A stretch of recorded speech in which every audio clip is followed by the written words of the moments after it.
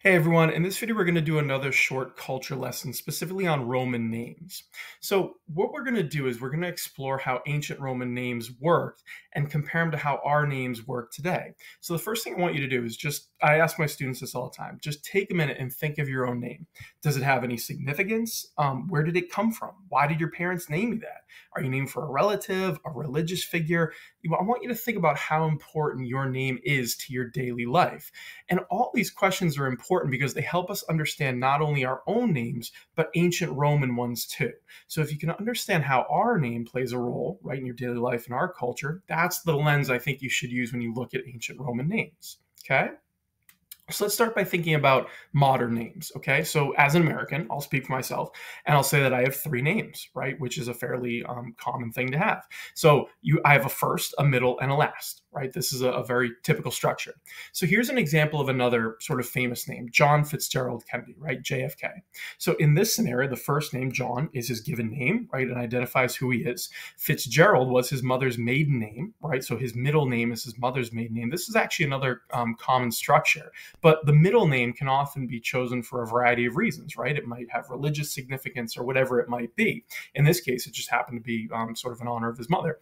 And finally, you have Kennedy, right, which is the family name. Okay, so your last name or family name tends to identify who your people and your relatives are, right? Who your close family are. That's the sort of typical modern name. Okay, so let's take that and look at a traditional Roman naming system. And we're going to look specifically at Roman men. Okay, and this system is often called the trianomina, right? The three name system.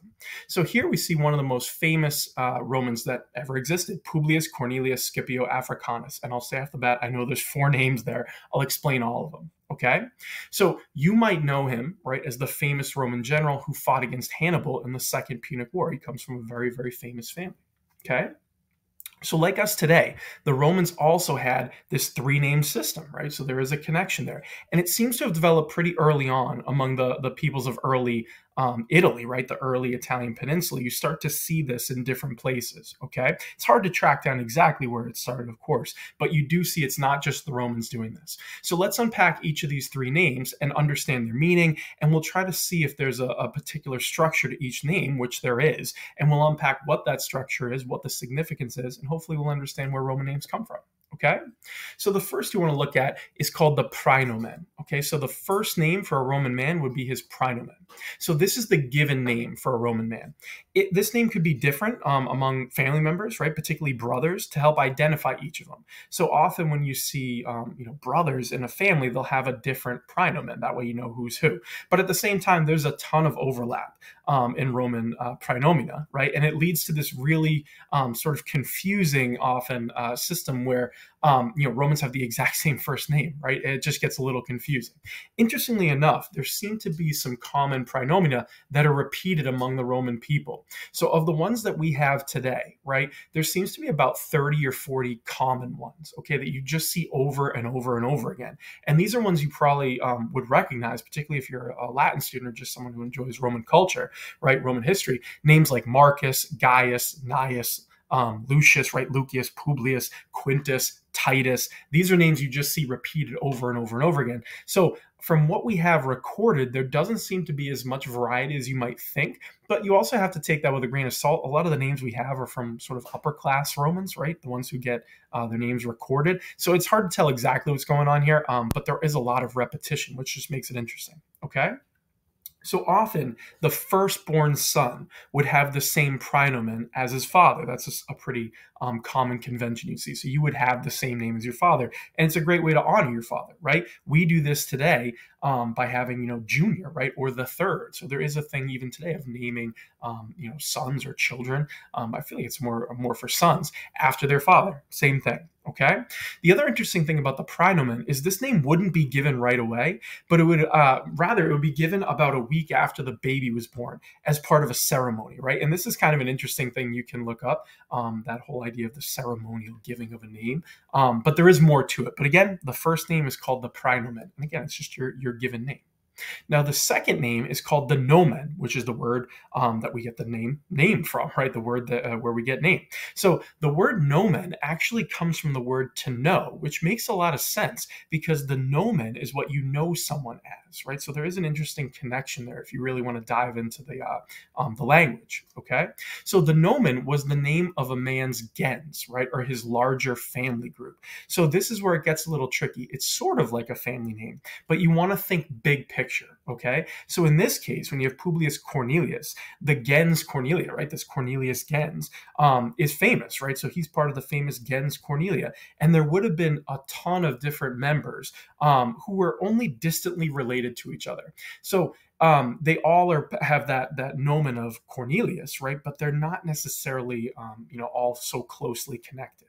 Okay, the nomen is an easy way to identify Roman families. Okay, some of them, like the gens Cornelia or the gens Caecilia, had many famous and very distinguished Romans. So because of this, it would be a point of honor for a Roman man to be connected to his family, right? Especially if they're famous. So that nomen is really important. This is a way of saying, look who I am related to, right? So there is an interesting connection there. Now, the third name is called the cognomen, literally the name that goes with the nomen, right? Cognomen. So the cognomen originally we think was a nickname, okay?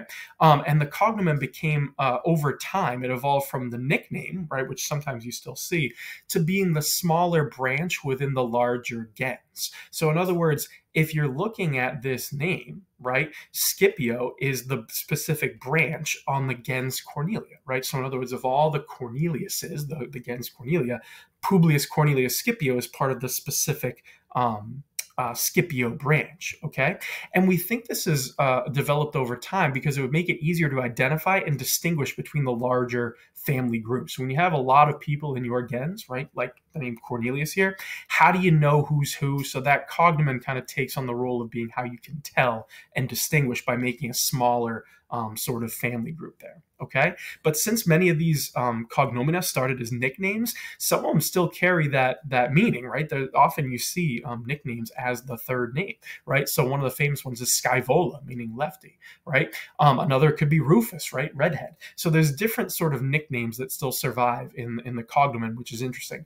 So what I always teach my students, I think it helps them kind of understand this, is one way to think about it might be looking at your cousins, okay? So your cousins might have a different last name, right? They probably do, but you're still connected to each other in this bigger family tree. So that's kind of what the cognomen evolves into, sort of a different branch or a specific branch of a larger family tree. So again, in this example, you would know that Publius is part of the Scipio branch of the Cornelius or the gens Cornelia, right? The Cornelius family. Okay, so it kind of it distinguishes them there. Okay.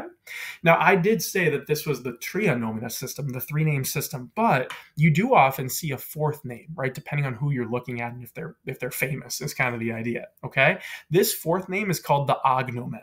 Okay, so the agnomen was the fourth part of a Roman man's name, and not all Romans had one. Okay, and this functions as the nickname, like the cognomen had originally done. So again, the meaning kind of shifts over time, but the agnomen becomes that nickname. So sometimes these nicknames could be honorary titles, right, that get given to Roman generals. In this case, Africanus was the nickname or the honorific title that's given to Publius Cornelius Scipio, and the reason why is he's the famous conqueror of Africa, right? In the Second Punic War, so they call him Africanus. Now, this is a really honorary name or title, like I said, so everyone would know who he is and kind of what he accomplished, okay? Another example would be Lucius Aemilius Paulus, right? This man had the nickname Macedonicus, right?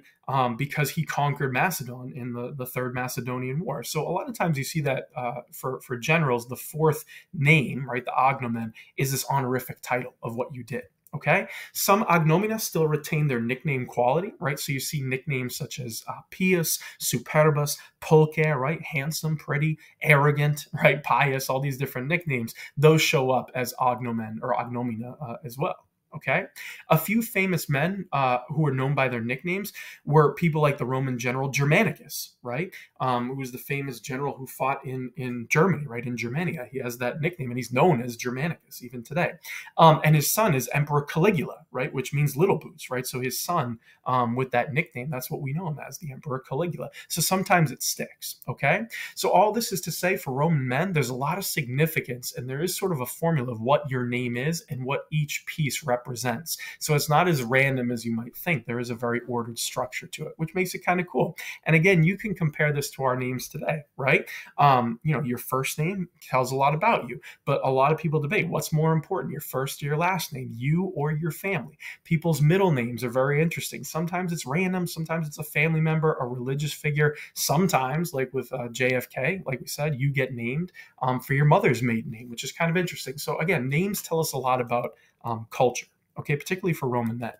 But what about Roman women, right? Men aren't the only people in Rome, right? So how did Roman girls or women get their names, right? How does this process work? So if you take a look at Roman women's names and their male equivalents, you can notice a pattern here. So on the left, I have female names like Cornelia, Julia, Caecilia, and Aurelia. And on the right, I have the male equivalents, Cornelius, Julius, Caecilius, and Aurelius. You should probably notice something here. The Roman girls' names are just the feminized version of their father's name, which is what we're going to talk about. So in other words, Roman women and Roman men have very similar names, just masculine and feminine. But specifically, Roman girls get the feminized version of their father's nomen, that family name, right? The bigger family tree. So for an example, the daughter of Gaius Julius Caesar was named Julia, right? Because he is Gaius Julius Caesar. So his daughter, you take Julius, his gens name, his nomen, and you turn it into Julia, and that's his daughter. Okay, so the question I want to ask is, why would you do this? And it's to preserve the family name, the nomen. And the reason you do this is a Roman daughter, would be marrying into another family. So how are you going to preserve your family when your daughter marries someone else? Okay, this is how the Romans did it. They just gave the daughter the father's family name, right? And that's how you can preserve it. We see something similar today, right? There is a tradition of women keeping their family names, or maybe even using them for the middle name of their children, like we said with JFK, Fitzgerald. That's sort of a common thing. I can tell you, teaching middle school and high school, I've seen a lot of students roll through my classroom whose middle names are very distinct and unique. And when I ask them, they tell me, yeah, that's my mother's maiden name, right? So it's sort of a very similar thing that we do today. By the late Republic, though, some Roman women even included their father's cognomen in their name, right? Because the cognomen became more and more important. So an example of that would be Cornelia Sulla, who's the daughter of the famous general Lucius Cornelius Sulla, right? That Sulla tracked with her as a way of preserving even more of the father's name. So again, there is this idea of women marrying men and changing families. You want to keep the family name. You don't want to lose it. That's what's happening here. And again, this is something a lot of people deal with today, right? If you get married, do you take your spouse's name? Do you hyphenate the name? Do you keep your own name? There's a lot of interesting things that we do. Okay. But what happened if you have more than one daughter, right? How does this work? Well, to carry on the family name, they would technically both be named after their father's nomen. Okay. So if you are, both have a father whose nomen was Cornelius, you would have Cornelia and Cornelia. So how are you going to tell them apart? Well, you need a nickname. Okay. So when you have two daughters, you can see that the nickname is Maior, which means older, and Minor, which means younger, right? So it's not the most creative thing in the world, but you just say, well, this is the older Cornelia, and here comes Cornelia Minor, the younger Cornelia. But that's a way you could tell them apart, right? And again, the same would apply if you had 3 daughters or more, right? So when you get 3 or more, it gets kind of interesting. It seems that what they would do is just give them nicknames based on numbers, which seems a little mean, but you would have nicknames like Prima, Secunda, and Tertia, meaning first, second, and third. And it does sound kind of mean to be like, hey, 3, get over here, right? But that's the idea, right? You're just naming and giving them a nickname so people know who you're talking about, because your daughter would have the same name, all your daughters, okay? So by the time of the Roman Empire and later on, we start to see these naming practices becoming a lot looser, and you start to see a wider variety of women's names. So for instance, you have Claudia Livia, right? The sister of the Emperor Claudius, who's named after her grandmother, Livia, who is the wife of Augustus, okay? So that's sort of a different take. They're not naming it after the father. They went for Livia, the famous empress of Rome, right? And because of this, she's often nicknamed as Livilla, meaning little Livia, right? So you start to see looser names in terms of Roman women as we go forward. But again, the idea is, how do you preserve names? What do the names mean? And it's really interesting when you dive into the Roman naming practice, because it'll tell you a lot about their culture and how they think and what's important to them, the same way that we can see that today. Okay? So if you want to learn more about this, I would highly recommend that you keep learning. This is just a basic overview, something I like to do with my students just to get them thinking. There's a lot of good resources out there where you could really dive into this and see exactly how the names work and the whole process and different intricacies of it, rather. This is just to more give you, like I said, a general overview, sort of that 10,000 foot bird's eye view, just so you get a sense of it. Because if you are a Latin student, you're probably running into names in a textbook, right? Particularly if you're using a textbook with like the reading method with stories, you might see Cornelia running around, or Flavia, right? Ecce Romani has those, depending on what you're looking at. So it's important to know how the names work. And if you do become a fan of Roman history and you want to dive into famous Romans, that's where it becomes really interesting. And you can tell a lot based on people's names, okay? So I'd always encourage you to keep after it, keep learning, dive into it wherever you can find good information, and just keep learning about it if you're interested. If you have any questions at all, feel free to put them in the comments below. I'm always happy to help you out, but otherwise, have some fun with it. Good luck.